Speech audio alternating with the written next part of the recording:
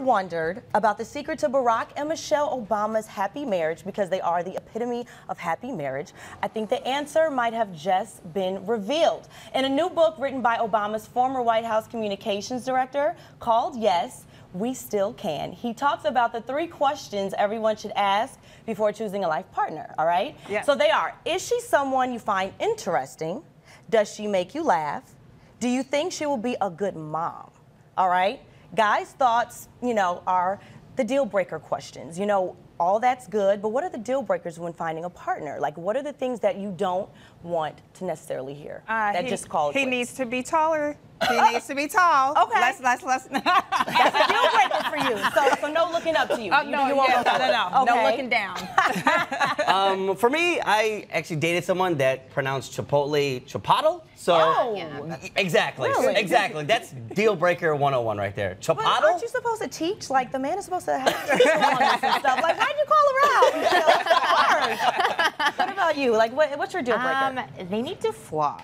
I'm like I don't brush your tongue. Like, that, I'm like not into it. You know what I mean? Won't kiss a dirty mouth. Yeah. I say that if you don't know how to take care of yourself, you can't take care of me. Yeah, that's right. That's true. Yeah. I like all of those. Yeah. I'm with it. All right, so there's more to come, right? David Foster, who we all love, after only a year of being, officially dating the beautiful actress, Katharine McPhee.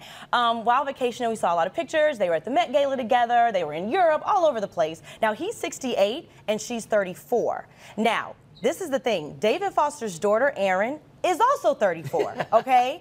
Now, she was on Instagram poking fun at her dad on Instagram post sharing the engagement news, and she commented on the picture saying, "Mommy!" to Katharine McPhee, okay?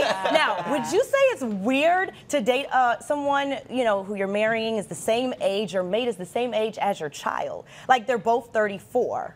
As long as you're not changing diapers, I don't see a problem with that. Oh, I would hope not. That would be some criminal activity there. I know. More power to the guy. You know what I'm saying? Yeah. If he's 68, he gets someone 34. Even like vice versa. If you're a cougar out there getting the younger guys, more power to them. I have no problem with it at all. Love is love. Yeah. Love is love. So I don't have a problem with the age difference, but it is a little bit weird when you're bringing like a daughter in and they're both like talking about stuff you don't understand. Right. I feel like that's like crazy. You know what I mean? Snapchat. They're like, Snapchat. do you want to snap?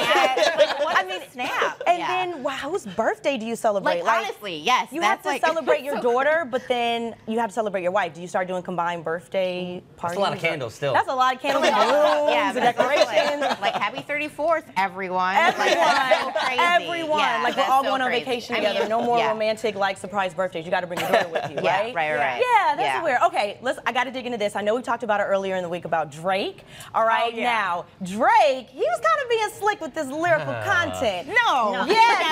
Listen. Drake did a drop, okay, these clues in a song, God's plan, and he says this line, and we're going to get into it. Mike P, can you help me out with the lyrical content? We're trying to see what these fans are talking about.